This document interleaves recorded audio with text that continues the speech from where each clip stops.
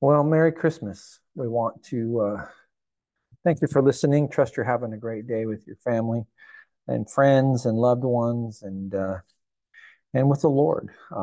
Let's have a word of prayer. Heavenly Father, we thank you, Lord, for sending your Son, Lord, born of a virgin.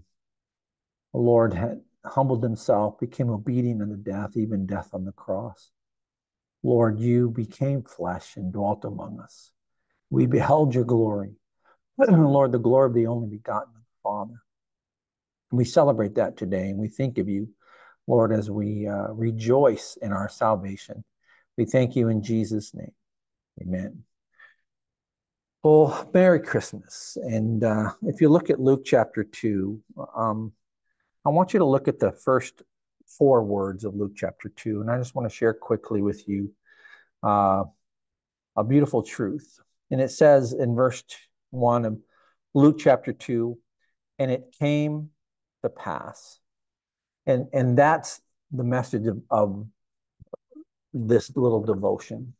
It came to pass. All these things came to pass.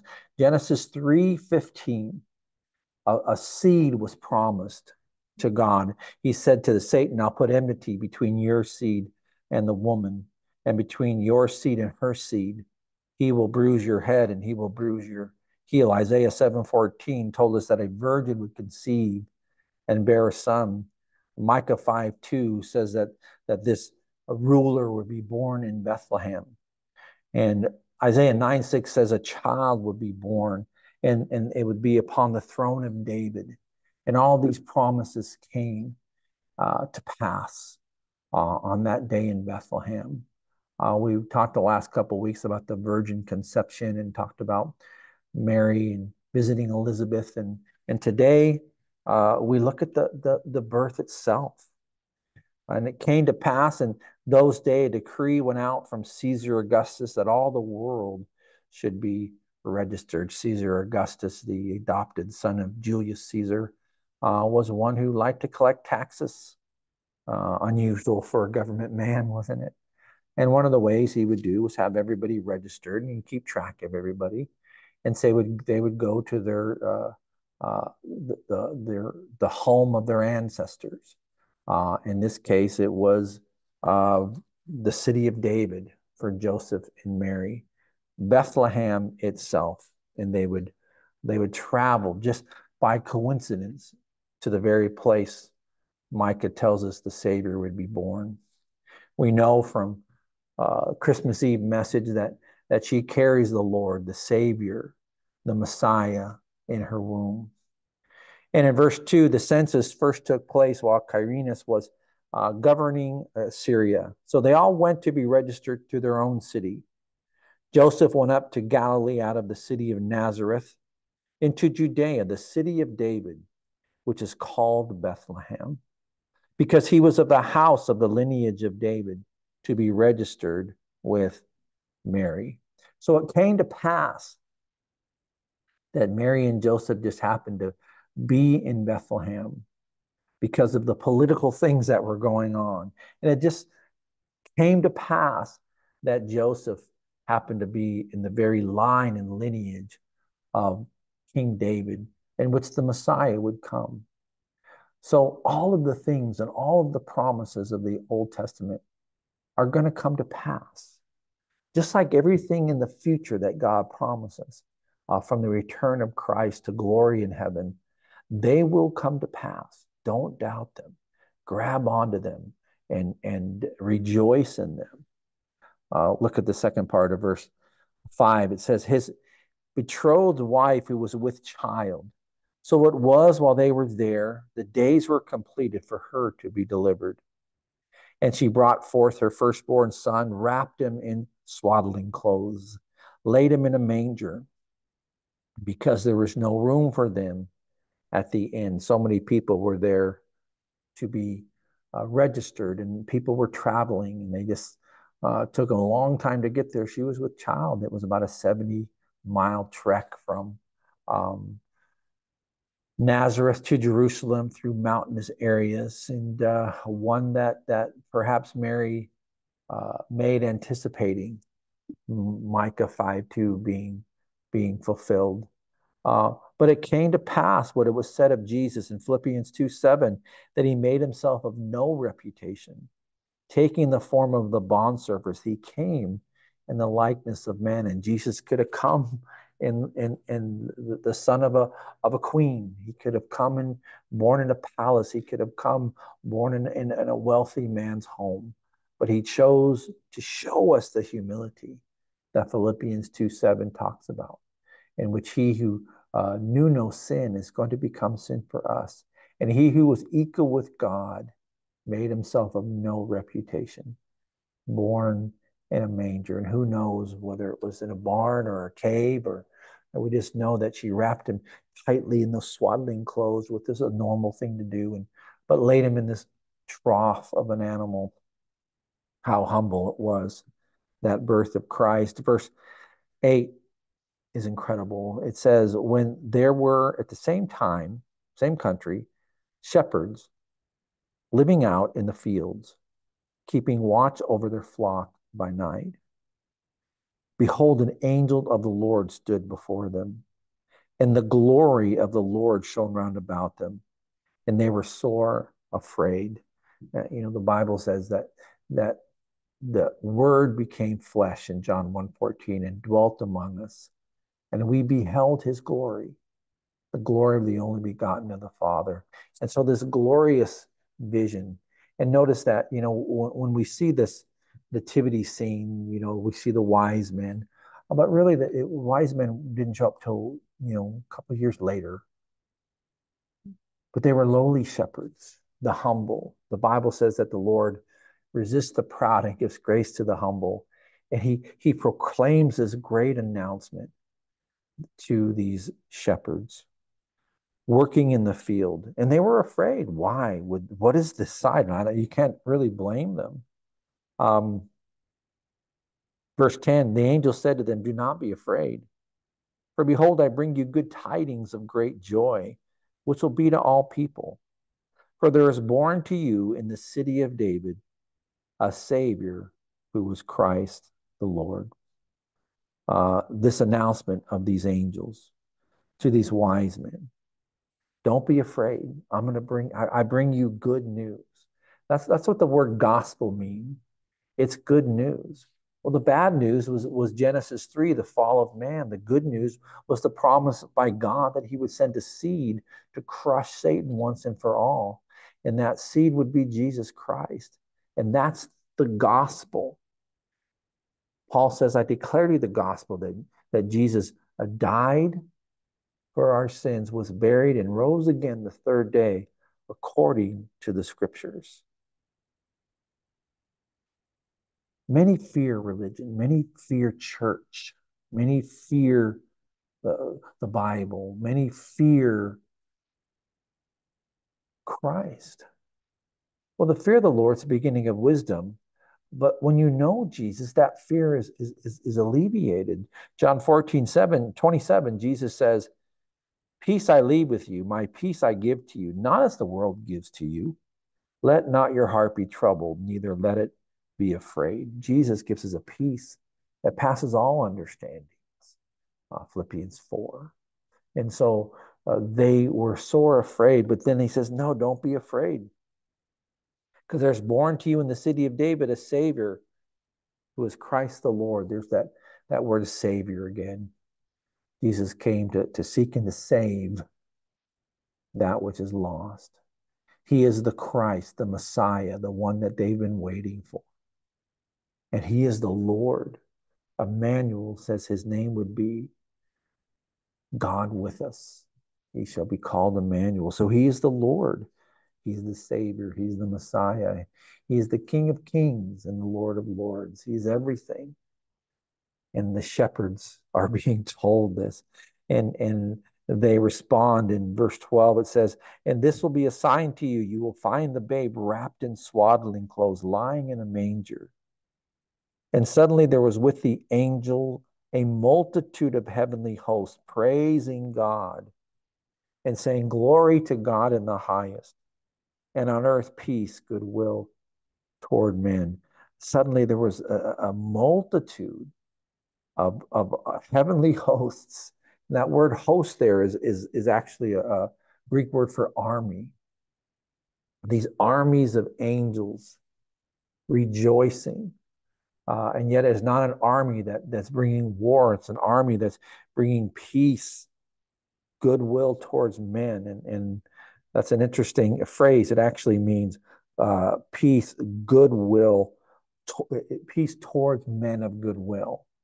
So that peace is not to all human beings, but peace to those who find and walk in the will of God. When you are in the good will of God, there's peace. But if you don't know Jesus Christ as your Lord and Savior, you don't know this child, Jesus Christ, as the Lord, the Messiah, the King, the Savior, uh, then you need to go to God for that peace of mind, that making your peace with God, that I know if I died today, I'd be absent from the body, present with the Lord. Do you know this? Jesus says, I'm the resurrection and life. He that believes in me, though he may die, he shall live. And whoever lives and believes in me shall never die. Do you believe this? And that's what it comes down to. Do you believe in this Emmanuel, this child, this baby, this Lord? Well, if you look at verse 15, so it was when the angels had gone away from them into heaven that the shepherds said to one another, let us go to Bethlehem and see this thing that has come to pass, which the Lord made known to us. Their response was, we believe it. It's come to pass. And this is the tricky part of Christmas. We celebrate the birth of our Lord and Savior, and we sing the Christmas carols, a Silent Night, and we sing Hark the Herald Angels Sing, and we sing all those beautiful songs, Away in a Manger. But do we believe them? For God so loved the world that he gave his only begotten Son, that whoever believes in him should not perish, but have everlasting life. At 1631, believe on the Lord Jesus Christ, and thou shalt be saved. Romans 10:9, if you confess with your mouth that Jesus Christ is Lord and believe in your heart that he is risen from the dead, you will be saved. It all comes down not to telling the story or hearing the story, but believing the story. And that's why I say to you this morning, this has come to pass. This happened. That God so loved the world that he gave his only begotten Son. And he gave his Son in the most miraculous way possible and the most humbling way possible. That he overshadowed Mary, and God placed his only begotten Son within her womb. And she carried that baby as she trekked through the trail towards Bethlehem. And without any place to stay, she found a manger and swaddling clothes and gave birth to that child and placed him in that manger in Bethlehem, as the Bible said would happen. See, if you read the history books, there's no doubt there was a man named Jesus. There's no doubt that this man named Jesus died on the cross. The question is, was he born of a virgin? Did he die and rise again the third day? Yes. All those things came to pass. And these shepherds know and trust what they were told by God. And the question is, do you trust it? Verse 16, they came in haste and they found Mary and Joseph and the babe lying in a manger, just as God said. They weren't far from them. These aren't the wise men following the star. These are humble shepherds in a field running to this manger. And all those who heard it marveled at the things which were told them by the shepherds. Can you imagine? An angel came as we knew. See, this is the scene. a little different than we see displayed in nativity scenes. But Mary, in verse 18, and those who heard it marveled, but Mary kept all these things and pondered them in her heart. Now, she's been carrying this baby for 9 months. It's been a while since she was visited by Gabriel and went and saw Elizabeth, and Elizabeth's baby leaped in the womb. And now here, Mary, the morning has come, Christmas morning, the true Christmas morning. And it's not a prince, not a king, not a prophet, not a priest, not a wise man, but shepherds. And they come to her in confirmation that this is the King of Kings and the Lord of Lords. And she ponders these things in her heart. And I would ask you to do the same on this Christmas morning or evening, whenever you're listening to this, that you would ponder the validity of the birth of Christ. See, it's not a fairy tale to me, but this is the truth of the miracle of God, that this baby is born not with the sin passed from Adam, but born holy. His blood is without spot and without blemish. And this child would grow. And as this child grows, he will begin to do miracles and begin to speak the truth. And then he will fulfill his purpose for being on earth. And he'll die on the cross. And he'll become sin for us. And then he'll be buried in a rich man's tomb, as prophets say. And then he'll rise again. And he's ascended into heaven and he's coming back. While it has come to pass this birth, it has come to pass his death, it has come to pass his resurrection, it will come to pass that he will return. What a miracle. So ponder it, pray about this. Go to God, and maybe you don't pray very much. Maybe you don't talk to him. And say, God, is this true? Is what this crazy man is talking about? Is it true? Did it really happen? That was my prayer. God, I got to know. I was pondering it. It was Easter Sunday, and the death, burial, and resurrection was on my mind. And I had known about it, but I was just focused on it because it was Easter and I was in church.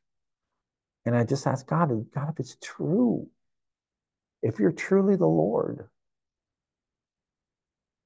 why wouldn't I serve you? And I just knew right away. I regret that I have failed him so many times, but I love him. And I love this book.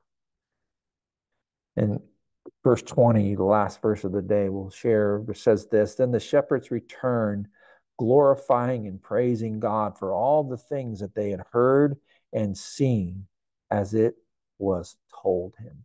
See, we've been told so many marvelous things in the scriptures about our Lord and about Jesus and about what's coming. And if you trust it, you'll be praising God. You'll be rejoicing. See, on this Christmas day, if you believe that the story of the baby Jesus has really come to pass, then what a day that to celebrate. What an event you have to rejoice over. And I trust that if you know Jesus Christ, that you will spend this day praising God for all the things that you've seen him do in your life and all the things you've heard that he's going to do, all the things that are ahead of you in this new year. So I leave you with this one very simple Christmas message. It came to pass. All these things you're celebrating today, all these things you're talking about, all these things you're singing about, they happen. And all the things in the future, heaven, presence of Christ, the return of the Lord, they will come to pass. So look for that blessed hope and rejoice today. celebrate, open presents, have a feast, laugh, and love your family. Heavenly Father, thank you, Lord, for this incredible gift that we have. God, you so loved us that you gave us your only begotten Son, that he who knew no sin became sin for us, that he became flesh and dwelt among us and humbled himself and came in the form of man. And because of this, Jesus is the name above all names. There's no other name under heaven given among men by which we can be saved. And I pray, Lord, if anybody here this morning on this Christmas day might hear this message and not know Jesus Christ as your Lord and Savior, not know that these things have come to pass, and not know the praise and the joy of complete peace in our salvation, that they would know today. In Jesus' name, amen. Merry Christmas. Have a great day, and God bless you.